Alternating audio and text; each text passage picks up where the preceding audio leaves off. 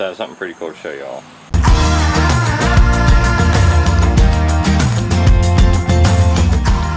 I heard all these birds going crazy and then looked around here to find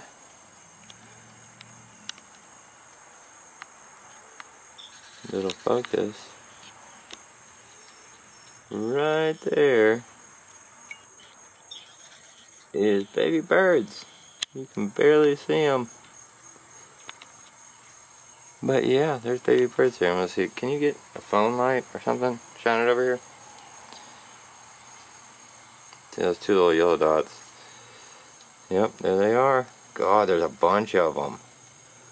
Good Lord. Now they're all quiet. That's crazy. They're so tiny. Holy crap.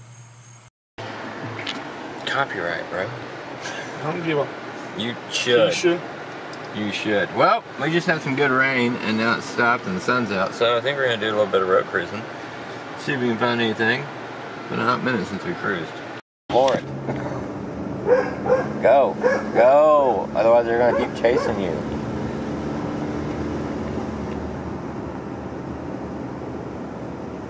You finally give up? Yeah.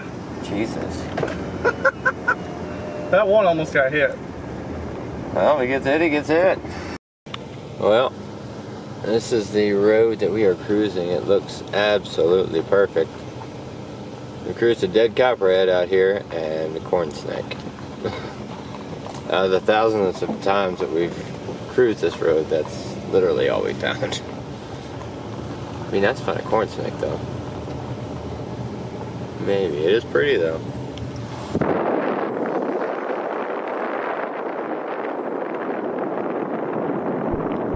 Well, yes, we didn't find anything road cruising. Of course, we weren't really out there for that long, but anyway, it's got a really weird, like, yellowy hue out here because it stormed all day. I don't know, it's always cool whenever it does that, but it's also really trippy.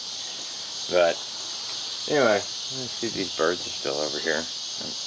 I mean, of course they are. I don't think those little baby birds went anywhere, but yeah, no, I think you can still.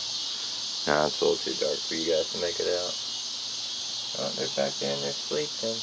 They're sleeping, that's so cute. Anyway, plan for tomorrow. I'm going to try to pick up some bird seed because Squatchy Herper, or Adventures with Squatchy, sorry, bro, got your name wrong, suggested throwing that bird seed and stuff out on the wood out there, which people do that because, you know, it attracts mice and other things that snakes eat. You know, attracts the mice, then it attracts the snakes. That's the theory anyway. So I've never tried that, so I think I'm gonna actually try to do that tomorrow. But anyway, guys, I'm gonna jump off here and I will see you then. Hopefully we can set some traps for some mice and then get some snakes and then everybody's happy.